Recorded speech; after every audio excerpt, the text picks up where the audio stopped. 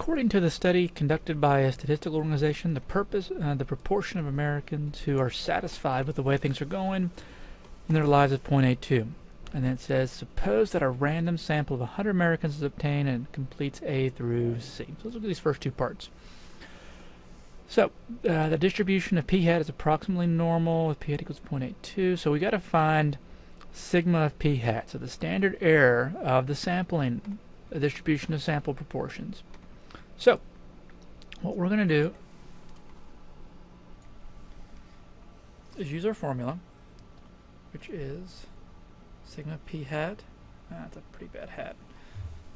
Sigma p hat is the square root of p times q over n, and that square root comes down below the n.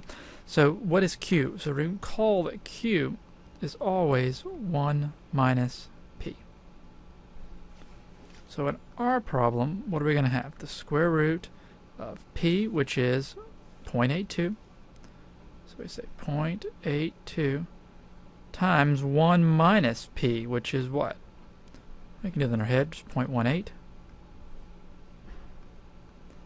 Divided by the total number, and we pick 100. And I gotta get my square root to come down. Okay. You still need to be careful with this. It's not trivial to put this in the calculator. Okay. So we're going to have the square root of 0.82 times 0.18 divided by 100. You need to make sure that 100 is underneath the square root. Careful with your parentheses. And we get 0.0384. And here we can see from our choice, the person who sent me this got it correct, 0.038. Okay, so let me write that down here.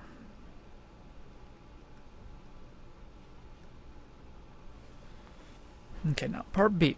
What is the probability that at least 82 Americans in the sample are satisfied with their lives? And so always draw a curve on these every single time. So this is really the same thing.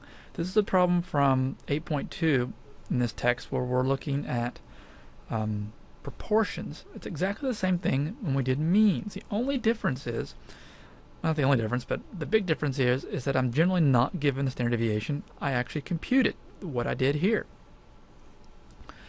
So if I draw this out on the normal curve, this is 0.82.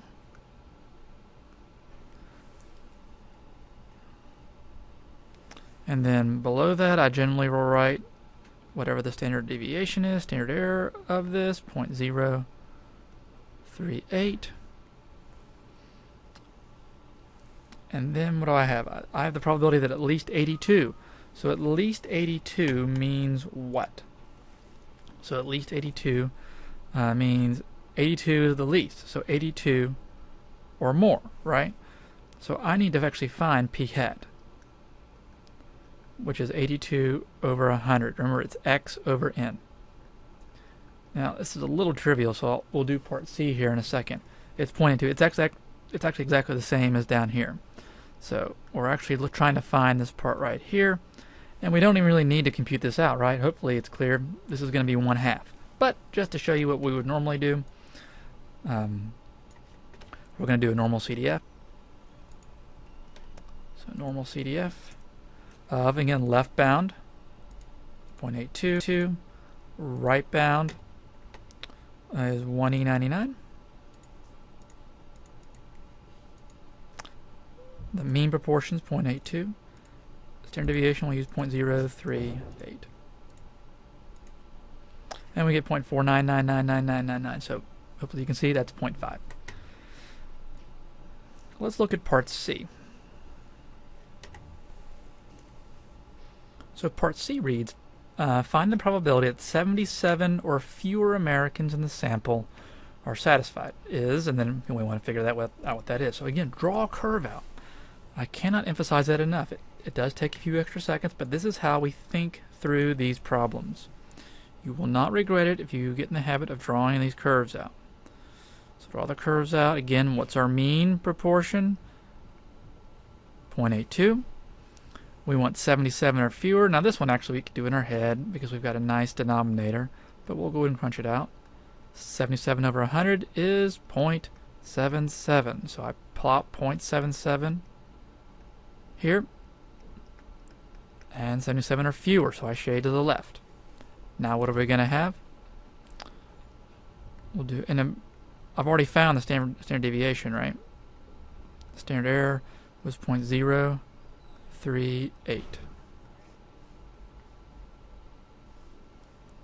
So I'm going to do norm CDF.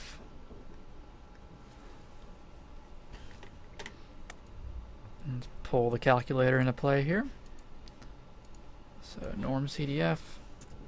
Left bound. So left bound in this case is what? We're going out to negative infinity. So that's our left bound.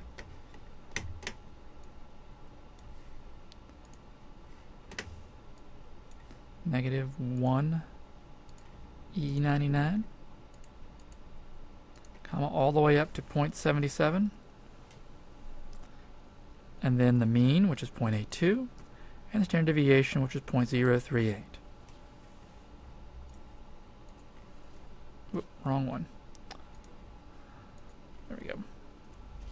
So I got 0.094, and it wants 4 decimal places, right?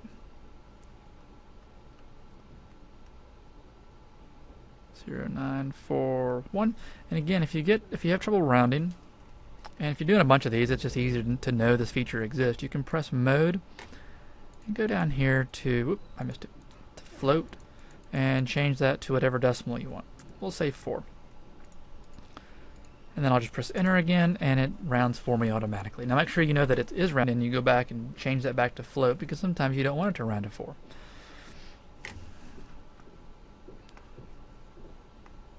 So 0.0941. Hope that helps. This is a very challenging section for most students, both with means and with proportions. Proportions seem to be a little more challenging.